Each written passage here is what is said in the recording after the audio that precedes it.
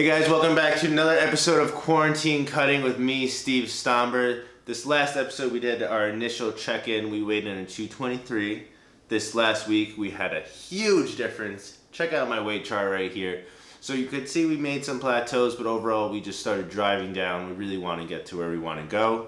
And I think I'm going to be getting a little bit lower. Initially set that goal for 212. I'm going to be setting it to get to about 207. I think that'll be like the perfect amount of shredded and still being content with my life and not being too miserable, as you guys heard in that last episode of what happens when you really go into a deep deficit.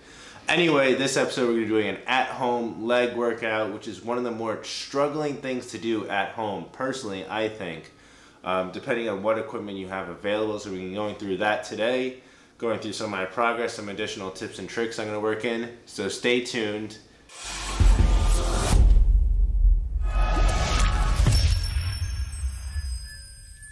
Here's our equipment: 50-pound dumbbell, 30-pound kettlebell, and a weight belt. So now we have our single leg deadlifts. So here you want to feel it in your upper hamstring and in your glute. You really want to control the motion throughout and really feel it in that planted leg. Next we have some squats. So this is the first variation where we are holding the weight overhead. This is a great way to integrate a little bit more core work into your squat. Here we're really going down, feeling the delts, and then you really want to just like explode using your glutes.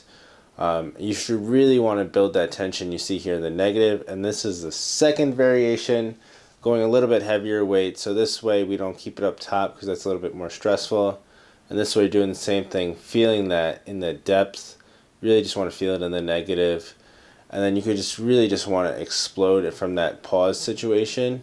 So that's the goal with this exercise. And now my favorite is the sliding lunges. So with this one, what I'm doing is I'm wearing the socks so I could glide against the wood floor.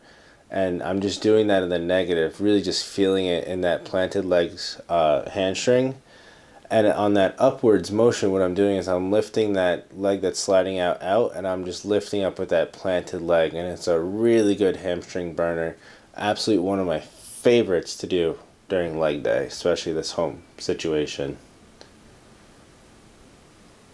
And now you guys know this one, so we have our one leg raised lunges here. So this I'm doing a little bit shorter of a range of motion, really trying to feel it in that upper hamstring glute area as well. So this, some exercises I go with a more full range of motion, and then sometimes if I'm really trying to feel a burn in one specific location, I might shorten up that range of motion to isolate it, which I'm doing here. And then this is one that I really haven't utilized before, but weighted floor bridges.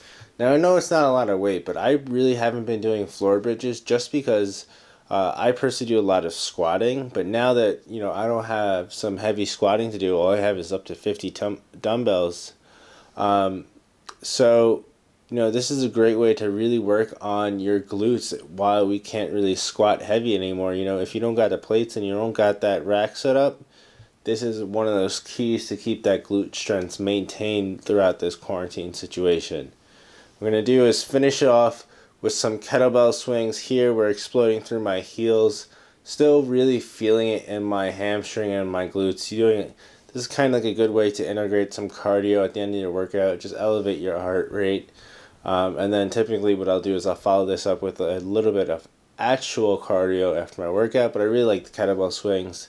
And now let's get into just a little bit of a posing check-in.